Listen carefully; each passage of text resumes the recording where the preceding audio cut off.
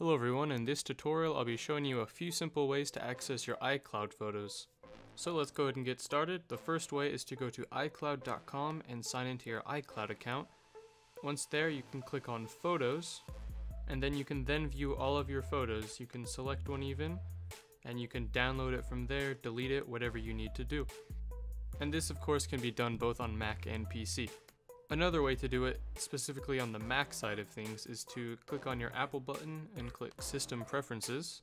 You can then click on iCloud, and on here we can go into our photo options and select iCloud Photo Library. This allows us to basically transfer any pictures that are taken back onto our iCloud immediately, and we can also access them in this way as well. And the third way is to use Wondershare Doctor, a program you can download for free online.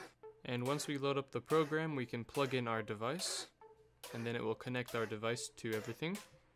And then we can select Recover from iCloud Backup File, and then sign into our iCloud. And in my case, I have no photos backed up currently on iCloud, but if you had some, you could select them and view them and download them or whatever is necessary. And that's just a few simple ways you can access your iCloud photos.